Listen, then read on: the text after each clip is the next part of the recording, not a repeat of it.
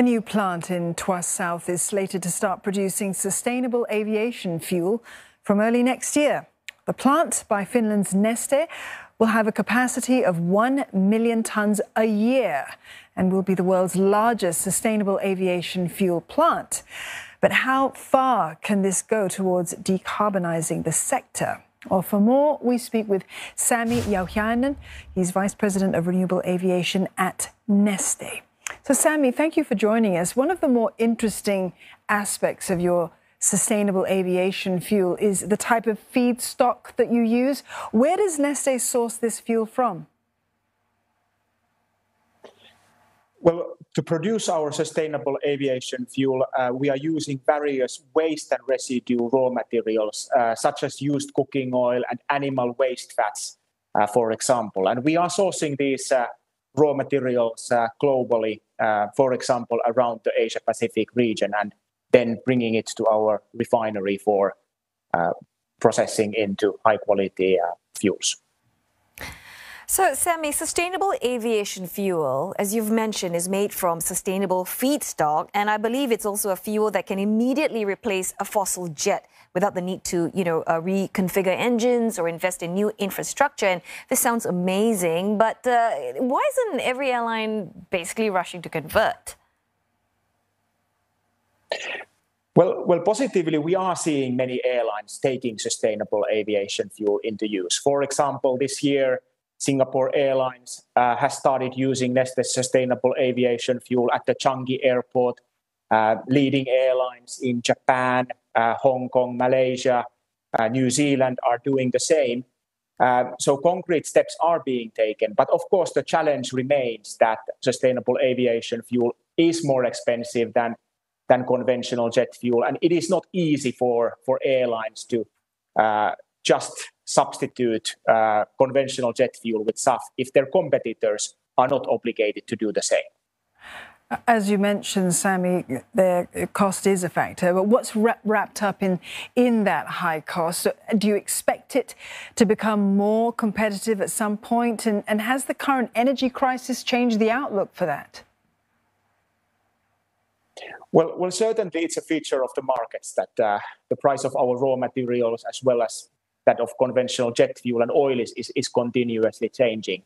And we do expect that as the scale of sustainable aviation fuel production increases, as it becomes part of normal air operations in the airports, there is a lot of potential for efficiencies through that. But at the same time, it is difficult to see that sustainable aviation fuel could be competitive relative to the cost of fossil jet fuel if the cost of emissions is not priced into that.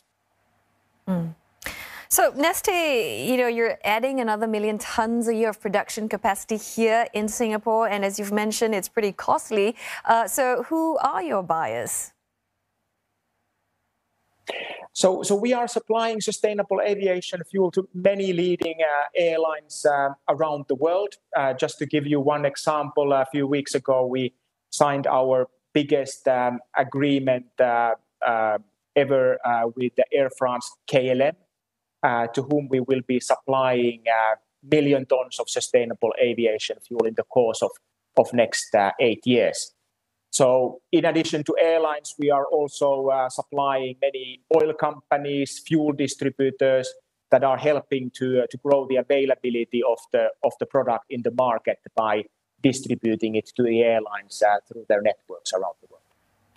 Right. So you've mentioned the quantum that KLM is taking on by way of sustainable aviation fuel. But what about here in Singapore and in Asia? How far are we adopting sustainable aviation fuel? I mean, apart from Singapore Airlines that you mentioned. Well, in big picture, the situation probably is that the Asia-Pacific region is still in early stages of sustainable aviation fuel adoption if comparing to Europe or North America.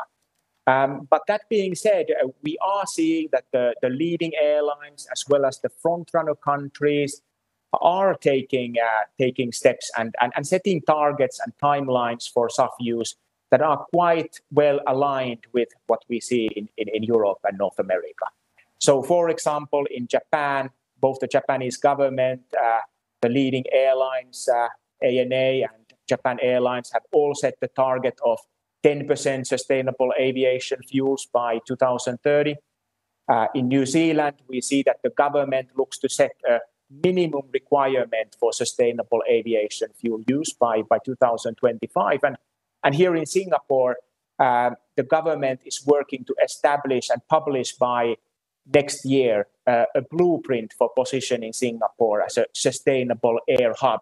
And that blueprint, we would look to include concrete initiatives to drive SAF adoption here in Singapore. Sami, thank you very much for talking to us about sustainable aviation fuel.